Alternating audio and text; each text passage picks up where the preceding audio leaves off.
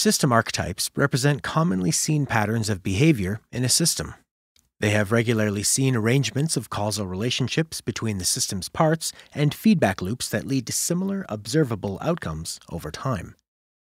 As an illustration, we can think about the general dynamic of unsustainable behavior seen in a wide class of systems due to negative externalities. When a system has internal negative synergies between the parts, this creates negative externalities, entropy that is exported from the system. For example, an old machine whose cogs and parts are no longer running smoothly will create a negative externality of noise pollution.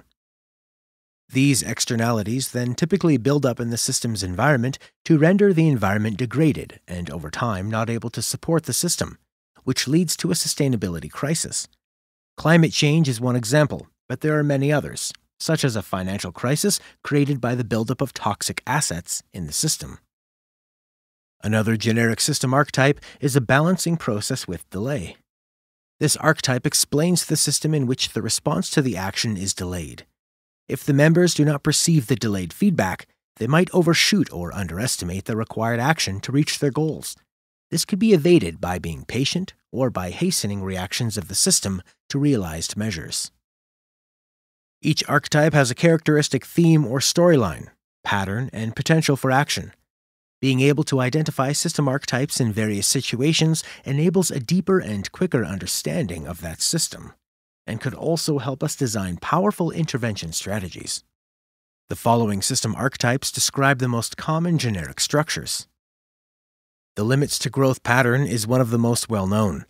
It represents a period of unprecedented growth produced by a reinforcing feedback process until the system reaches its peak.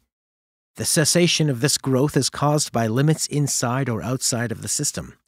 However, if the limits are not correctly identified, the previous actions are continuously applied, but more and more assertively.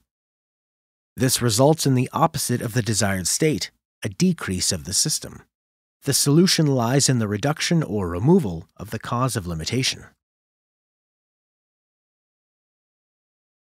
This system archetype consists of two balancing loops or processes.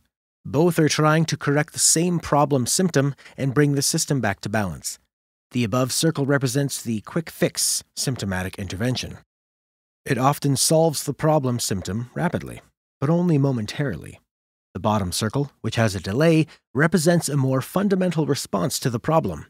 Although the effects of the latter normally will take longer to become evident, the fundamental solution will have a far more effective outcome.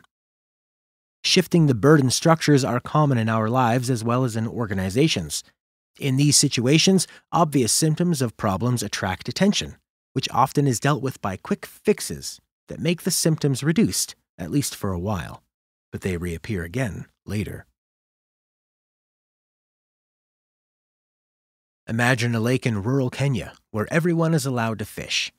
The lake doesn't belong to anyone in particular, and you can fish as much as you want. Imagine that there are two fishing companies in the area and that all those who fish in the lake belong to either Company Z or Company X. The more fish Company Z catches, the more profits they generate, and the more they will increase their fishing, as profits allow the company to hire more fishermen and buy more fishing boats.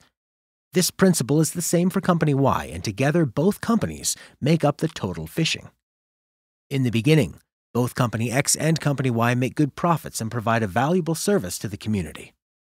However, when we look at the longer term, we see that this system, if left uncontrolled, may result in some unintended consequences. If the level of fishing is not limited in some way, then it may eventually lead to a situation whereby more fish are being caught than are being naturally replenished, leading to a decline in the number of fish in the lake. Less fish in the lake, in turn, leads to more effort to catch a fish, as fishermen might need either better boats to go to deeper waters or to spend more time fishing to catch the same amount of fish.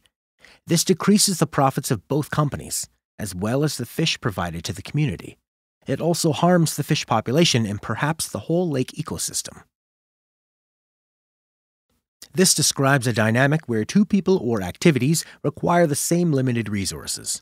As one of them becomes more successful, more resources are assigned to them.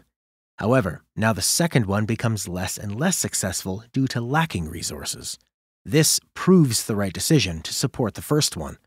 Problems arise if the competition is unproductive and interferes with the goals of the whole system. The two activities or agents might be decoupled, or they should receive a balanced amount of resources. Examples may be seen with a company that has two products, giving success to the one that was initially successful. These are all recurring patterns seen in systems mapping. By understanding the generic underlying dynamic, we can quickly use it to map out another system that exhibits similar behavior or symptoms.